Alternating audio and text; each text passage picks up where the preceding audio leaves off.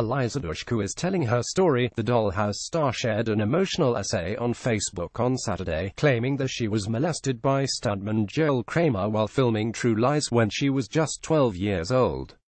Kramer has continued to work in the industry, and was a stunt coordinator on recent films like Blade Runner 2049 and The Conjuring 2. Dushku accuses Kramer, who has denied the allegations, of luring her to his hotel room and promising her parents that he would take her swimming at the True Lies stunt cruise hotel pool. Advertisement smoking, a potentially deadly secret. Sponsored content by Pfizer. I remember vividly how he methodically drew the shades and turned down the lights, how he cranked up the air conditioning to what felt like freezing levels, where exactly he placed me on one of the 2 hotel room beds, what he put on the television cone heads, how he disappeared in the bathroom and emerged, bearing nothing but a small hand towel held flimsy at his midsection, Dushku wrote.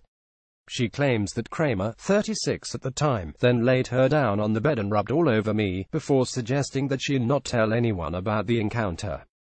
Dushku alleges that Kramer pulled her onto his lap on the taxi ride home, but grew cold in the encounters that followed. The actress, now 37, says she told a tough adult friend on set about the experience, claiming that they confronted Kramer, but alleges that by no small coincidence, later that same day, she broke ribs in a stunt that went wrong. To be clear, over the course of those months rehearsing and filming True Lies, it was Joel Kramer who was responsible for my safety on a film that at the time broke new ground for action films, she says. On a daily basis he rigged wires and harnesses on my 12-year-old body. My life was literally in his hands. He hung me in the open air, from a tower crane atop an office tower, 25 stories high. Whereas he was supposed to be my protector, he was my abuser. Dushku writes that she felt compelled to speak out after being haunted by seeing a photo of Kramer with a young girl, and praises other women in Hollywood who have come forward to name their alleged abusers. Sharing these words, finally calling my abuser out publicly by name, brings the start of a new calm. She wrote, "These are outlandish, manipulated lies," Kramer told on Saturday. "I never silly molested her. I'm sick to my stomach. It's not true. I think she's making this up in her imagination.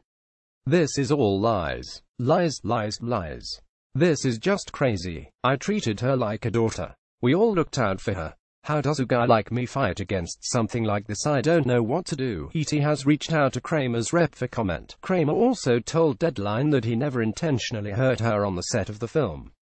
"I remember she might have gotten a little bruised, but I don't think she broke any ribs." Tom Arnold, who starred alongside Dushku in True Lies, took to Twitter to commend her for speaking out. "Eliza Dushku was a wonderful child and is an amazing woman.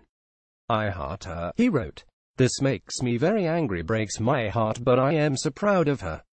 Metu Time's Up.